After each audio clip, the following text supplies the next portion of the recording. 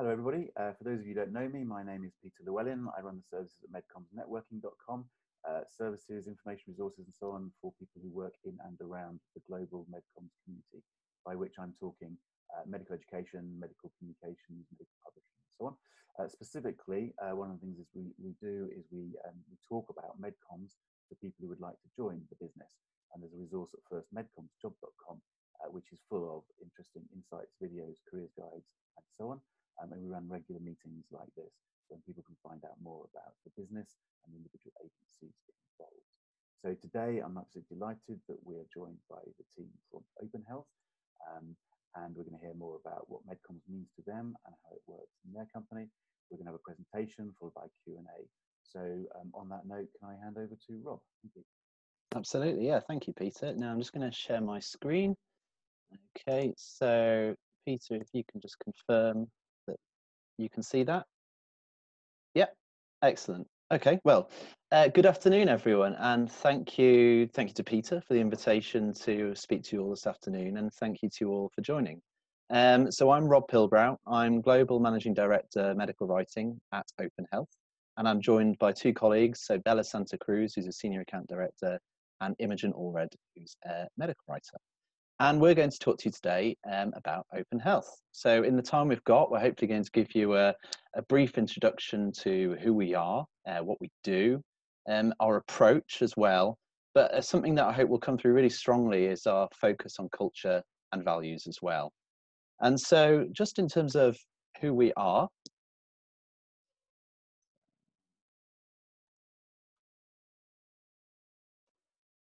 Open Health, if you don't know us already, we're a family of expert practices, and we work in partnership to drive positive change in healthcare communications and market access. So as a group, we were founded in 2011, and collaboration and connectivity were two of the founding principles of the organisation. And I think they continue to drive who we are and what we do to this day. And as I say, founded in 2011, over the years, we've consolidated into three broad practices. And these three key practices offer expertise and insight across the medical affairs space. So we have our medical communications group with a focus on things like medical education, publication planning, and learning and development. We have our patient and brand communications team, which looks at PR, advertising, and has expertise in patient engagement as well. And our value informatics and evidence group, which has recently been joined by Pharmeris as well, to really look at things like health economics, outcomes research, real world evidence, and market access as well. And we're a truly global organisation. So we've got more than 700 experts across 14 offices, across 6 countries. And really, we have a very broad therapeutic range of projects and areas that we work in. But I'd say we do have particular expertise in areas such as oncology, specialised medicine, and rare diseases as well. So that's who we are. But what is it that drives us? What gets us out of bed in the morning? Well, our vision is to be the most respected healthcare agency group on the planet. So for us, it's not about being the biggest, but it's about being responsible. It's about being trusted, and it's about being respected by our clients and colleagues alike. And so with this in mind, we use this driving ethos really to help us attract the brightest and most enthusiastic and motivated and ambitious individuals who share our culture and values. We give them ownership of their projects and of their accounts and the areas they work in to really help them drive that and add value for our clients. And we aim to be leaders in the space that we operate in. So leaders in the field of areas such as medical affairs and publication planning, digital, and many other areas as well. And what I should say as well is that obviously I spoke about the 3 practices in my previous slide, but obviously this is FirstMedCommsJob. So I'm going to be focusing primarily on the medical communications practice today. But if the other practices are of interest, then of course get in contact using the details I'm going to share at the end. So we talk a lot about what's at the heart of Open Health in our company. And we share this mantra, which I think is a really useful guiding statement as to what we do, how we do it, and what we're trying to achieve. So the Open Health mantra is to employ and retain great people, do brilliant work, excite and delight our clients, have fun, and make money. And it's always in that order. And I think to help us kind of on that path day to day, then we really look to our values as well. And these are values that we all put together as a group, as an organization. And you can see those at the bottom of this slide here. So ownership, this is the ownership of our projects to make sure that we're fully invested and we're driving for the best outcomes. Partnership, the partnership that we're trying to achieve with our clients, again, to really do the best that we can for our clients and ultimately patients. Excellence, well, that's the high standards that we hold ourselves to and we hold our colleagues to. And then non-conformity I really like, because it speaks to our approach to look beyond the obvious, to really find innovative solutions and challenge convention. So far be it from me to just say all these things about open health. We've really looked to our people as well to ask them what makes open health medical communication such a brilliant place to work. And you can see their responses here. But I think really the difference between a great agency and a truly brilliant agency is the people. It's the people that make that difference. And yes, we have had industry leading growth for the last 5 years, but beyond the financial success, it's really about creating a sustainable environment where people come to collaborate and work together and really create excellent work. And so with that in mind, I'm delighted to say that we're a finalist in the Communique Awards for tomorrow evening, and we're eagerly looking forward to the results, as I'm sure many others in our industry are. And also we've got, I just thought I'd share a couple of testimonials, I guess, or comments from some of our colleagues, which again, to me, really bring to life what life is like at Open Health. You know, the idea of our values bouncing off the walls when we're in brainstorms, but different opinions and different thinking being welcomed and encouraged. And also the collaboration and the sense of being valued and your opinion being worthwhile at Open Health as well. I think that balance between freedom and senior level support is really important to us. So outside of work, or outside of projects, I guess, what's life like at Open Health? Well, I think it's, we measure our success not just in financial terms, but also by the sustainability of our impact on our people, on our communities, and on the world. And so we have a real focus internally and have regular and active conversations about well-being, with a focus on areas such as mental health, our social lives, and fitness as well. And really importantly to everyone at Open Health, we have a really strong and really active corporate social responsibility group, where we help out with local organisations that really mean something to us and something in our teams. And you can see there just an illustration of the number of hours that have been donated, both in terms of kind of availability to volunteer for local causes and also the financial commitments as well that we've made to this. And then finally, I just want to the final part of this introduction is really just talking about our people again. And we are entirely dependent on our people. It's our people that drive our success. And that's why we really want to attract the brightest, the most enthusiastic, the most ambitious, and the most motivated people to join our team. And in return, we offer a diverse, inclusive, collaborative, and inspirational environment, really, for everyone to do their best work. And this is really encapsulated in our campaign of how far do you want to go? And really the premise behind this is that you can create your own career path at Open Health, and the only limitation is your ambition. So you can come in and have a real conversation with someone who understands where you want to go, what you want to focus on. They understand that might change after some time in the industry, but you're always given that support to really create your own path. And so, yeah, with that in mind, I think then now's a really good point to, having given that general introduction to the company and who we are and our culture and values, I think it would be great now to hear from Imogen and Bella and also myself about our journeys to date in MedComms and how we've kind of got to where we are to bring this to life. So with that in mind, I'm going to hand over to Imogen. Hey, so as Rob mentioned earlier, I am a writer and not a speaker, which may explain why my slide is so populated with words rather than pictures. And I've included my more corporate picture on top of my much less corporate one, the one that I actually use on Zoom, on the bottom, of me feeding some alpacas just for a bit of contrast.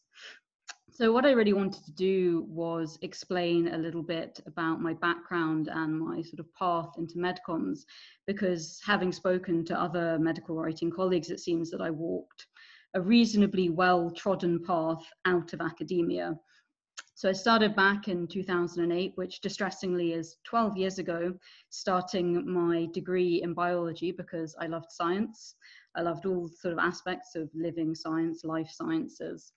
And so I really enjoyed my degree exploring all these different aspects of biology. And it seemed very normal to me to then move straight into a PhD, because why would I not continue studying something that I loved?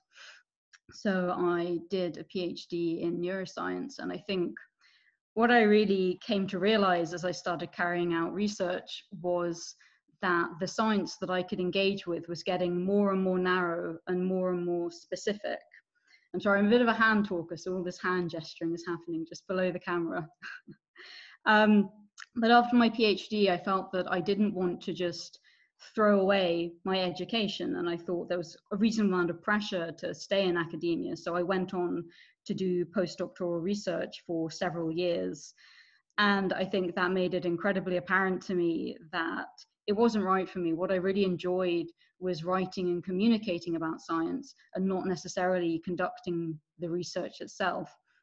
And perhaps more than that, well, I started thinking about it recently as though an academic is like a researcher standing on an iceberg. So all the science that you can interact with is just this little tip of the iceberg. And the longer that you stand on that iceberg, the more it melts in the sun. And the less, the smaller the area of science, the smaller your field becomes as you become more and more expert in one specific area. And really, I realized what I wanted to do was to jump off this iceberg into the ocean. I wanted to see the rest of the iceberg, and maybe even look at some other icebergs, and perhaps look at some fish and plants and all sorts of other things. And really what I wanted to do was kind of flip this thing where I wanted to stop narrowing, and instead I wanted to broaden out and engage with lots of different cutting edge science.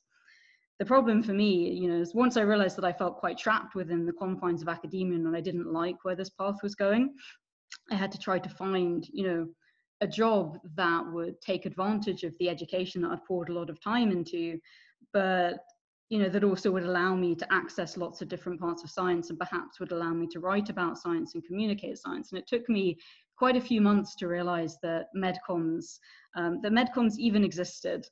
And I will throw in a little comment that jobs are kind of like buses, and I spent a long time trying to find jobs to apply for. And once I did find them in MedComms, I had a whole trough of interviews that came along all at the same time. So I was quite able to readily compare between different agencies. And of course, everyone has their own preferences for what they're looking for, but I did find that I knew as soon as I came in to Open Health for my interviews that the cultural fit was just so right. It was a relaxed, non-corporate atmosphere. My interviewers were just very friendly. It felt like we were having a great chat about science, and they were very frank and open about Open Health and how they dealt with clients, with their own people, and the opportunities that were there. So I was, by the time I was starting my job, I was feeling quite keen about it. I will add a little note that I joined Open Health in late March 2020, right as the coronavirus lockdown came in. And I suppose perhaps it's a testament as to how well they dealt with the whole coronavirus situation that 3 months in, I'm still here and happy working entirely virtually and remotely. But I will say that, before I started, I did have some reservations about moving into a job in MedComms, or more specifically, moving out of academia. I think there's a lot of stigma within academia about changing careers. And this would be a good point to go to the next slide, if you would, Rob. Yep. So I composed a little list basically of what I imagined moving out of academia into a MedComms environment might be like versus what it's actually been like for me. And I imagined it could be very isolating, very corporate, very competitive, that I might be assigned just one therapy area, and I'd be in a similar situation to what I've been trying to avoid in academia, where I just knew about this one specific part of science.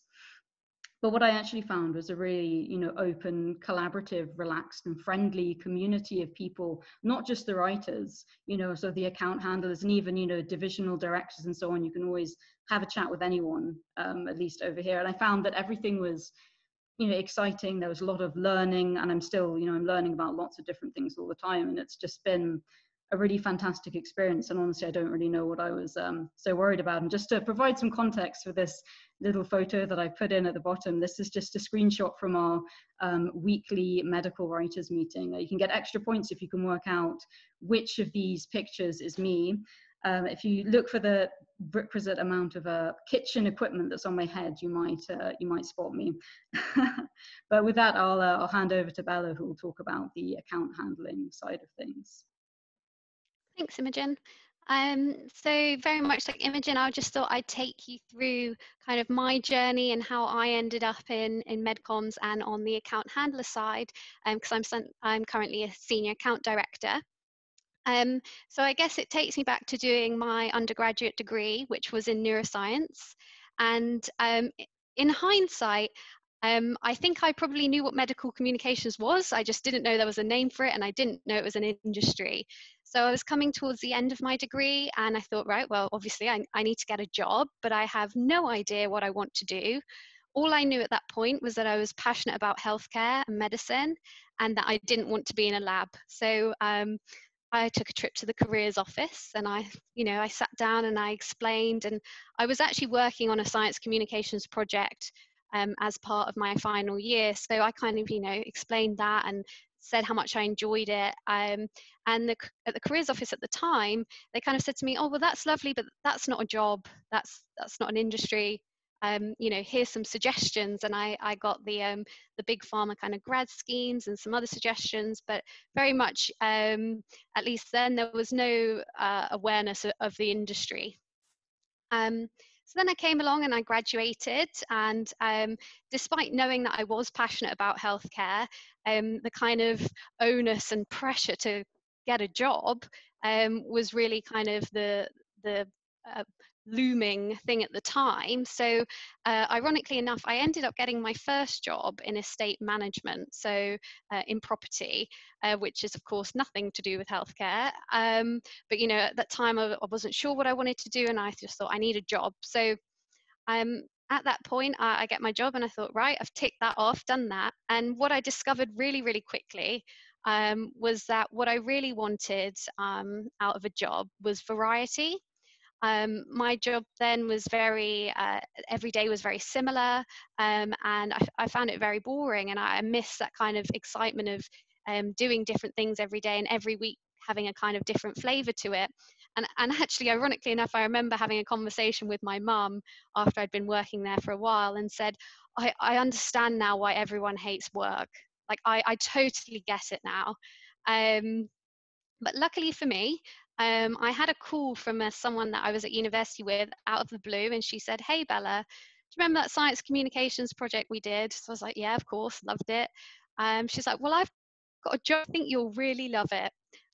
So she introduced me to MedComms, and I came into the career that way. So very much by accident, and actually the proactivity of a friend rather even than myself. So definitely grateful to her to this day, and she's also still in the industry.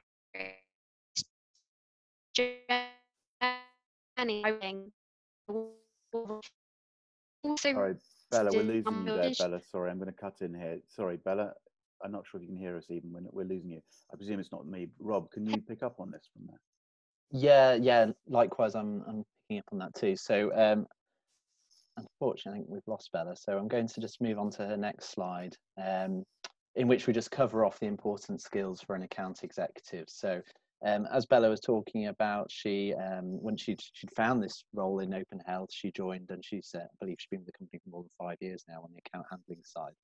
And I think these are some of the skills that she's identified, and I totally agree with that. I think are really important for someone who's looking to get into the account handling side of the business. They've got to be a good communicator and a good listener. Absolutely got to have great people skills, because I think building relationships, as Bella touched on, is one of the most important parts of our industry and of that role in particular. Someone who's very organized, has a very systematic approach, good project management skills, adaptable problem solving attitude, and really a motivated go-getter and kind of solution finder. I think if you're in the industry, you can probably recognize a lot of these traits as being really important to what we do. And I'd say many of these are shared on the medical writing side as well, with just probably that additional requirement to have a strong understanding of science and that scientific background, and obviously ability to write well as well. And definitely attention to detail is a really important skill for both roles. So welcome back, Bella. And hi, just checking if I'm back online, you can hear me okay? We can, yeah, all good. So I was just covering off the important skills, and then it's back to me now, actually, for my kind of potted history. So I grew up in Chester, so I was born in Chester, and I stayed there till I went off to university. And I went to university quite a long time ago now, unfortunately, but I went to Birmingham, where I did a BSc in biochemistry. And then, having really enjoyed my third year research project, I then stuck around to do a research master's, an MPhil in molecular and cellular biology. And I enjoyed that master's, but it taught me a couple of things. And one of those was that I really did not want to go on and do a PhD at the end of it. I'd really enjoyed learning about science, communicating science, synthesizing information from lots of different sources, really getting under the skin of a scientific issue or an unmet clinical need. But it was just actually being in the lab for 12 hours a day that I found very solitary, quite frustrating, and I knew that I didn't want to be involved in actually conducting research myself. So as Imogen and Bella have talked about with their stories, I looked around, and very fortunately I came across medical writing. Now, this was before, Peter, I believe this was before MedComms networking even existed, and there was far less information out there about medical communications and the industry that we all work in. But I was lucky that I spoke to a couple of well-informed people and was pointed in the right direction by a careers advisor at my university. And to cut a long story short, I started as an associate medical writer in 2005 with a very small agency in Reading. And then over the next 14 years that I stayed with that agency, I saw fantastic growth. I thoroughly enjoyed myself. I learned a huge amount. And I also went back to university in 2010 to do a part-time master's in health economics and health policy. And I think this is just quite a nice illustration of the lifelong learning that you can actually get in a career in medical communications. So I was very lucky to be supported by my employers. But I went back and completed this part-time master's while working full-time, which I will say was incredibly tough, and I would never do that again. But I came out of it with another qualification and a really good understanding of some of the most important topics and issues affecting healthcare today. And then to complete the story, I joined Open Health just over a year ago, and thoroughly enjoying life there as well.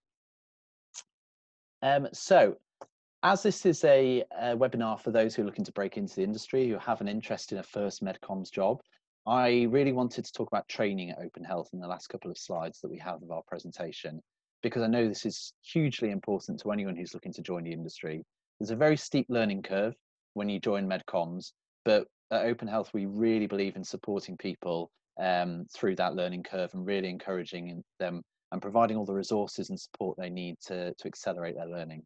And so we've got a number of different approaches, from internal learning, from learning from all of the experts we have within the company, and through regular structured comprehensive induction and development programs. We have technical training for all of our teams. I'm going to focus on the technical training that we have for the medical writing team in the next slide. We also have soft skills, so supporting people with those. So if you're interested in things like facilitation or moderation or coaching, then we have really high quality resources to support you with that. Where appropriate and when necessary, we bring in external expertise to train us on various topics. Here are just a few examples of topics that we've had external training on in the last year or so. And then, of course, on-the-job training is really important for anyone who's joining the industry afresh. And we're really committed to things such as mentoring from your manager and making sure time is set aside for that, to then senior review for a writer, for example, so getting detailed feedback on your writing that really helps to improve your work.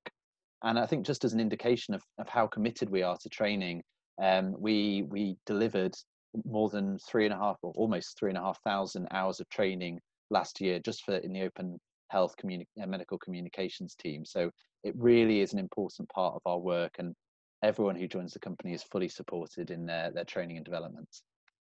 And I touched upon training for medical writers, and I just wanted to share with you our open writing training program. which I helped to develop along with a number of others in the organisation after joining. So at Open Health, we've always had a really good background in training our staff and have really strong internal trainers and expertise, but we hadn't perhaps pulled together a robust, comprehensive, structured training program that was run centrally. So that was something that we developed and delivered when I joined. And after about 6 months of planning, we were all ready to launch this in April 2020 as a live training program. But then, as I'm sure we've all had to do over the last couple of months, we've had to adjust and kind of react to the COVID situation. And so in a matter of weeks, we had to then change that from a fully face-to-face training program to fully digital. And the great thing was that we were able to use all of the systems and all the platforms that we regularly use for internal communication, but also on our project work, to then do that really effectively. And something that I was really proud to see at the end of the training was that we surveyed all of the participants, all of the 16 participants, with regard to their confidence with medical writer competencies, both before and after the training. And we saw a huge increase in their confidence. And they were 91% was the average figure for their confidence with their core competencies, which for me really illustrates the impact of a program like this, and what a strong, robust program that we have for entry-level medical writers joining the industry. But I'd really like to hear from Imogen as well, because Imogen was one of those 16 writers who went through the program. So Imogen is just going to share her thoughts on open writing as well. Hello again. So again, this is quite a text-heavy slide, but I'll try to keep it brief to make sure we have plenty of time for any Q&A that people might have. So obviously for me, coming into MedComms, it was a slightly strange experience because a lot of the elements are very familiar, the science, the experiment, the communication, while other parts, the context within which that all happened was quite unfamiliar, particularly, you know, the clinical trials and the pharmaceutical companies. So I found, you know, people came into open writing with a wealth of different backgrounds and experience. But for me personally, I found that it really helped place all of the work into the context of the pharma industry, and it gave me a lot of knowledge and understanding that I didn't have before about how to produce writing for various different specific clients and audiences. And perhaps really the key thing is that it helped me not to think about just how we write things, but also why we write things and what the end goal is. So overall, it was really amazing. It was an amazing course to have right at the start of joining, just to put everything into place so that I had confidence going forward in a slightly adjusted way of communicating science. Great, thank you, Imogen. So with that, we're going to wrap up the formal presentation, and we'd love to take some questions from the audience and from Peter. But what I would say is that if you like what you've heard, if you've listened to us speak about open health and hopefully really picked up on our passion for the company and our culture and our values and how strong they are and how they're at the forefront of everything we do, then please get in touch. We really encourage people to get in touch with our talent team for an open conversation about your background, about what it is you want to achieve. And then please do check out our live roles as well, because all of our open positions are available on our careers page as well.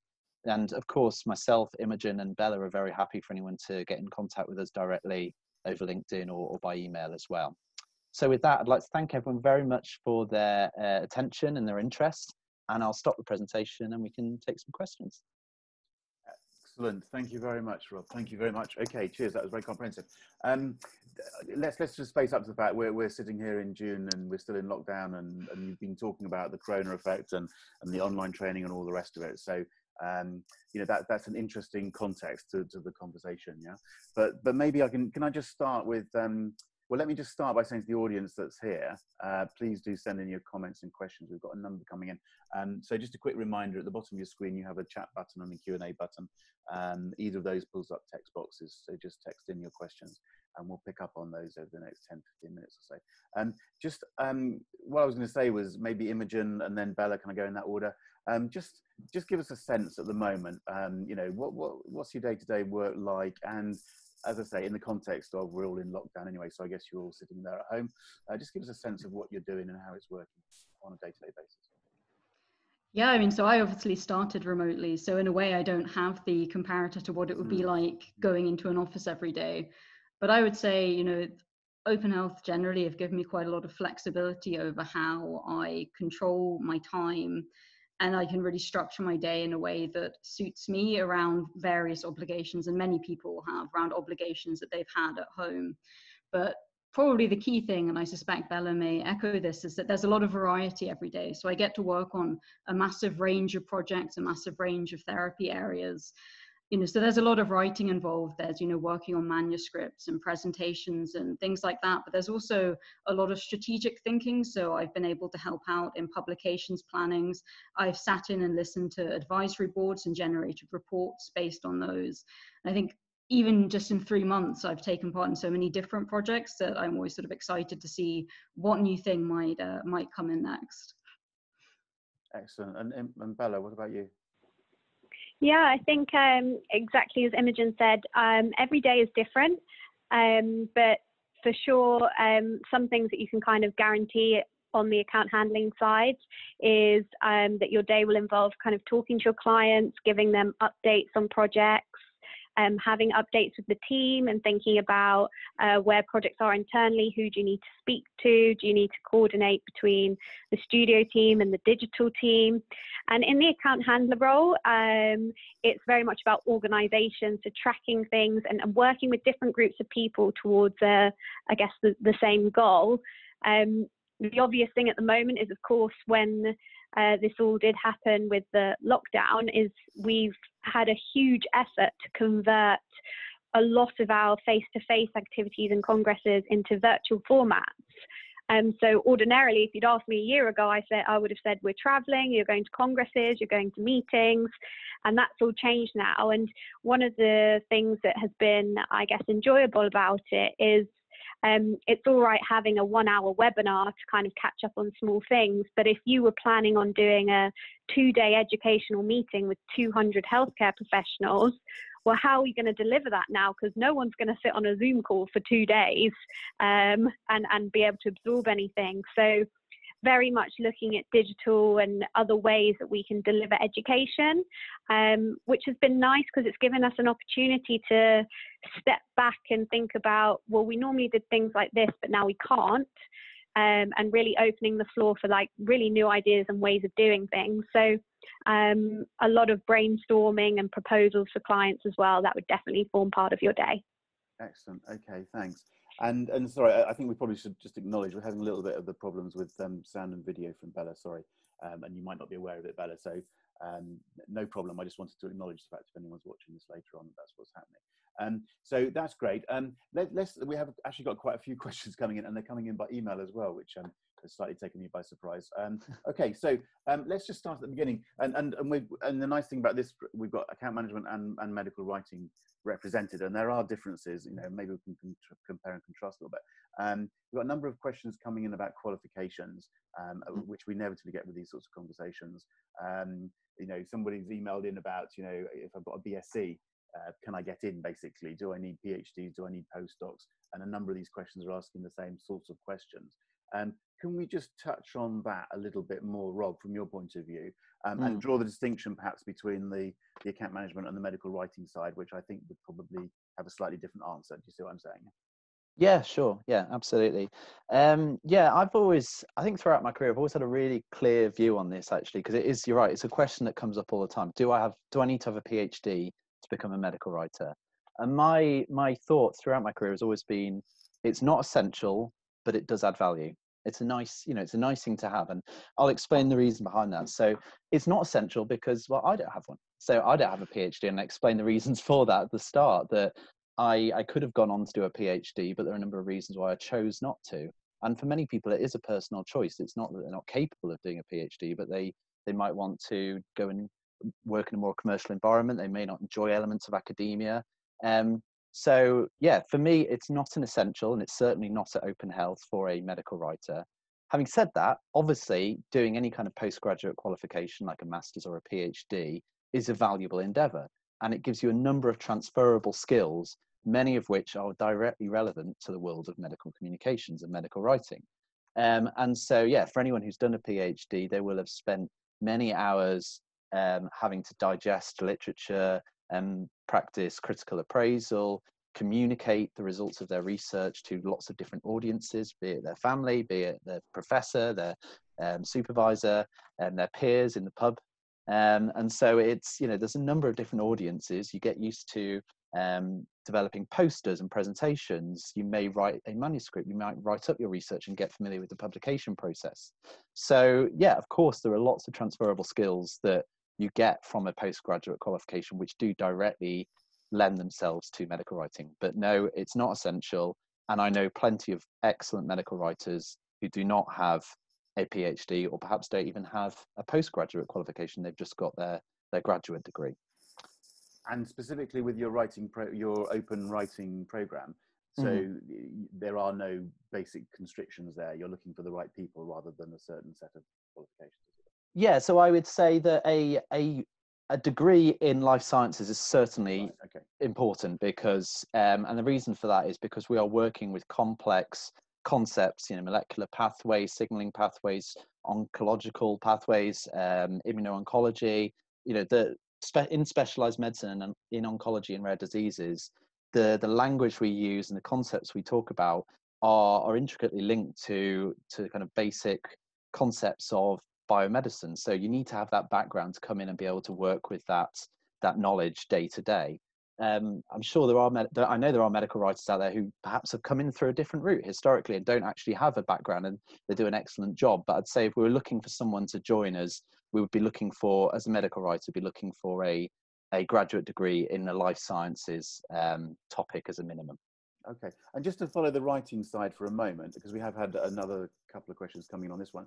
If you're, again, it's a common question, if you're a non-native English speaker, yeah, are there different, can they get in? Can they come in as a writer? What are the challenges for them? What are you looking for then? Are there, do you see, again, I'm trying not to put words in your mouth, sorry, so I'll let you answer the question. Yeah, absolutely. So yeah, to answer the question up front, we have several non-native English speaking writers within our team at all levels, from entry level to very experienced writers, and they do an excellent job.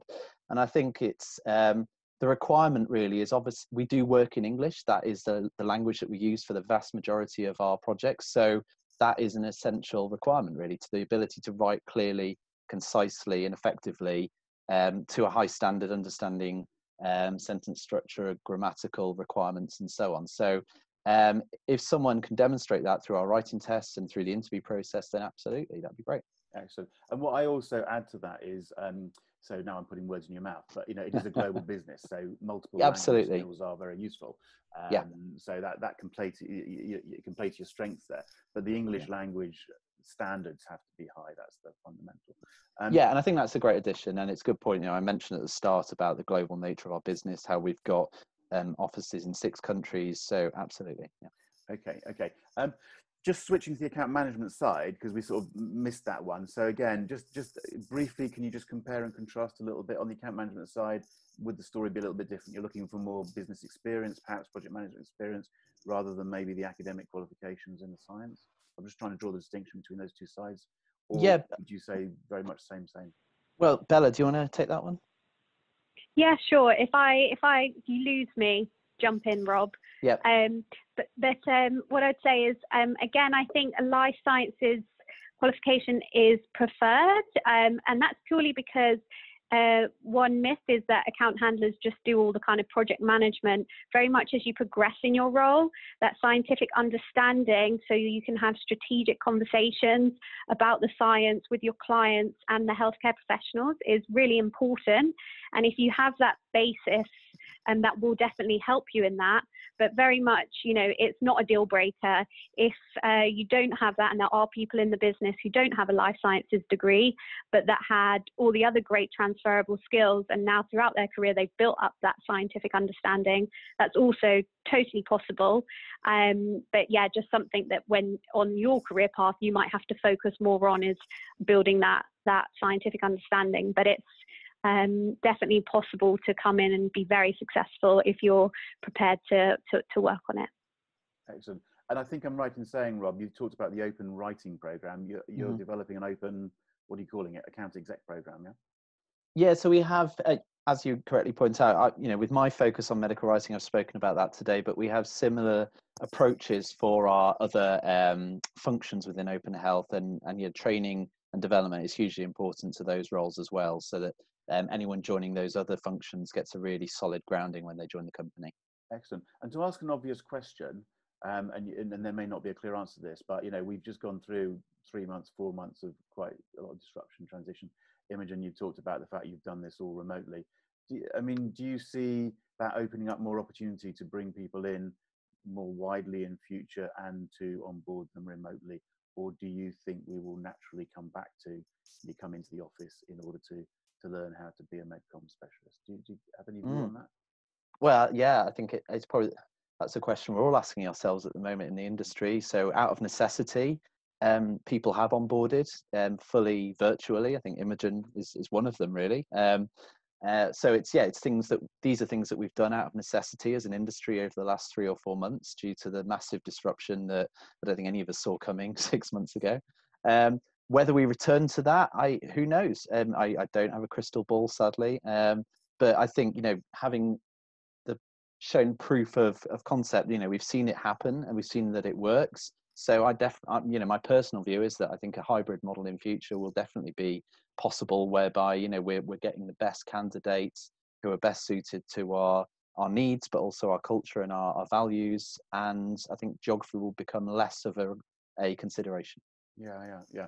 Again, we don't quite know how this is going to pan out, but a couple of the questions are coming in about sort of life-work balance, doing the work around childcare and so on and so forth.